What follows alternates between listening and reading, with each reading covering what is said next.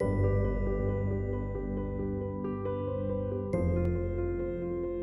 know, I think the great thing about art is that it has no function. It's its own argument.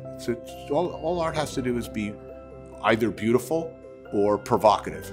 It just needs to, you know, provoke a reaction.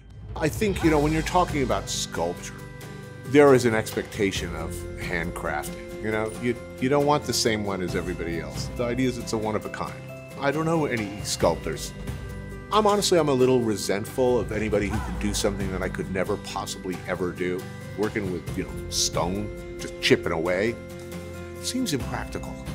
But if you're in the market for sculpture, I mean, I don't want a more efficient one, you know what I'm saying?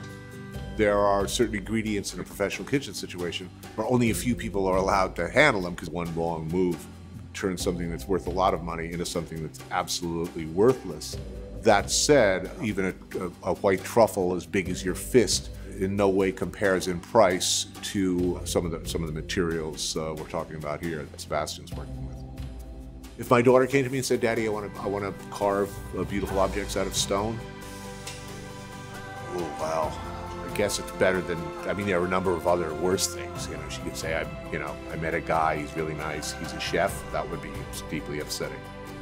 My daughter, the sculptor. Yeah, why not? Sure. I think the sheer lunacy of, you know, wanting to make art out of big blocks of stone, that's kind of awesome.